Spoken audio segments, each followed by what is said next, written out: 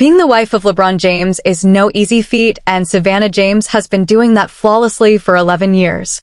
Apart from being the HC in the James household, Savannah has her own business ventures and brands to take care of to keep herself occupied. With 2 teenage boys in the house, Mommy James is cautious about the dating lives of her boys, which is reflected in a recent episode of the Everybody's Crazy podcast.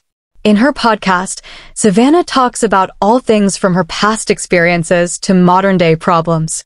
During the episode, Savannah James talked about the modern dating trend after a caller brought up the matter. Speaking to her co-host, April McDaniel, Savannah said, "I haven't dated in 100 years. I don't know what's going on out these streets. Obviously, talking to you and my other single friends, I noticed it's tough. I hate it for y'all. But I just think it's a different time, unfortunately." After 10:48. While her view on the dating lives of the modern day was clear-cut, it seemingly shaded the likes of Taylor Swift, Madonna, Kim Kardashian, and John Mayer for obvious reasons. Savannah, who dated LeBron since their high school days, kept her marriage with the Lakers star intact for over a decade with no signs of even mild controversies.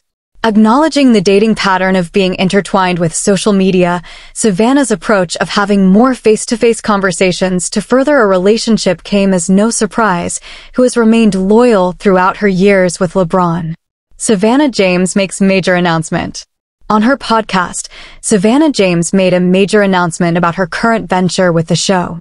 During the final moments of the episode, Savannah announced that Everybody's Crazy merchandise will soon be made available, which includes bonnets, scarves, baby tees, candles, hoodies, and also some of their favorite things.